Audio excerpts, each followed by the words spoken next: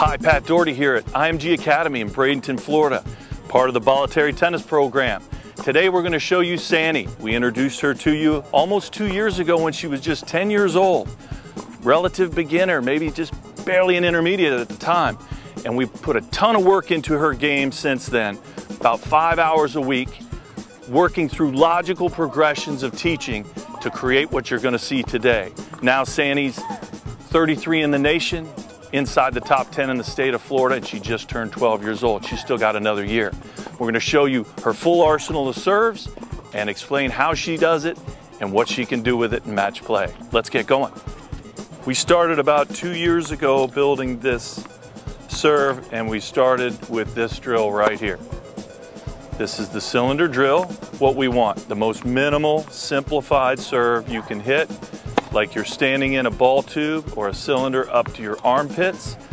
We want you to freely pivot with the shoulders, but don't leave the tube. Don't allow your swing to throw you off balance. Now she has complete control.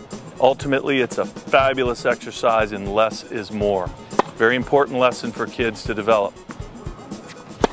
Now, how we got out of this is once she showed this kind of great body control, we started slowly tilting and building towards an upward line of attack towards contact point where the hips shift out, the shoulders aligned to the ball. But we didn't want to lose all those qualities that she'd built into the cylinder, where she's athletically engaged at her highest limit of what we'd call the athletic foundation. She's not starting in the joints like this. She's engaged from the start. She's able to position where she wants to be and create a pole vaulter style launch up to the ball.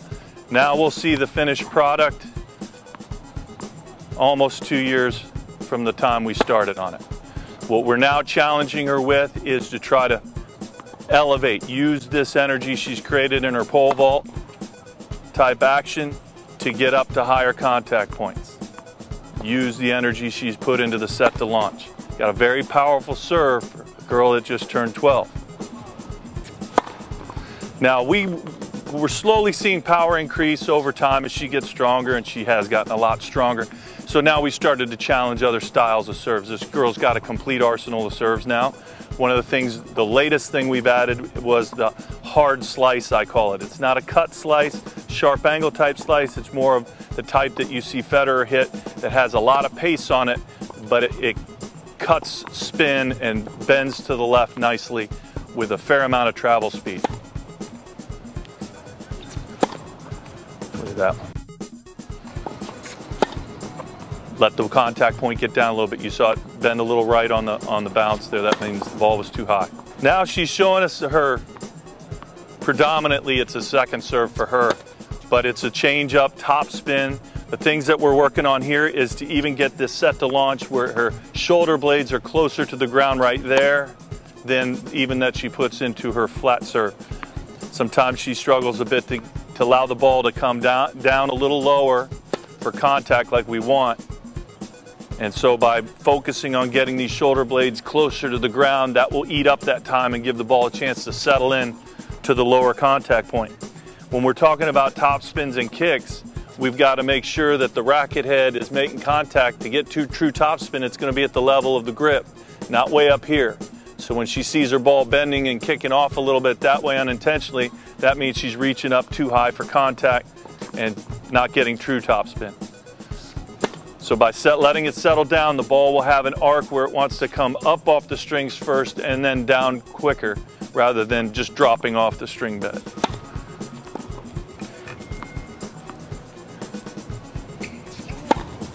And that's the hard slice that she uses in the ad side down the tee. Which you can see, she doesn't even have to challenge the line, the corner that much. It moves so nicely to the left. She can build in quite a bit of margin of error there, landing it about a foot from the corner, and it's still cross the baseline on the other side of the hash mark. So part of the impression we want to leave on the opponent is not only can we power big down the middle and place it well, we can really work with our spins to expand this range of coverage that you're going to be responsible for on the return. So you don't know where to stand. She can beat you on any edge of the court. I'm going to put her a little target up. Tiny little target, just for kicks. Ever since she was just getting started with this. We've always challenged her with really ridiculously tough targets because I wanted her to figure out how you'd have to hit it almost perfectly to get it to that mark. If she carves this about perfectly, she can knock that bottle down.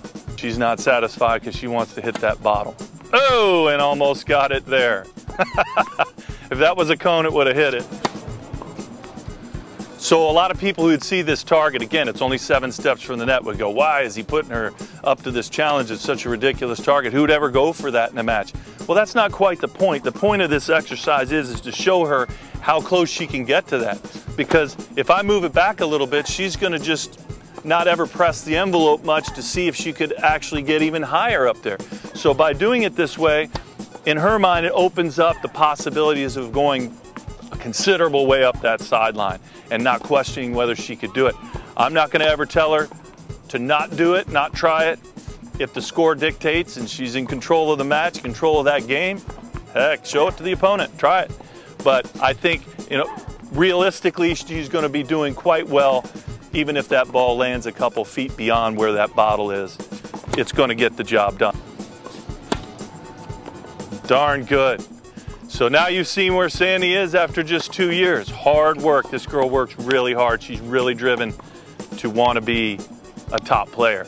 And she's well on her way now, but she puts the work in. She's building an arsenal that has everything in it. That's what I wanted to give her, is a full toolbox to work with. And now she's just starting to figure out how these different shots work as tools together to build points, get out of points, and feature all the things she's capable of doing.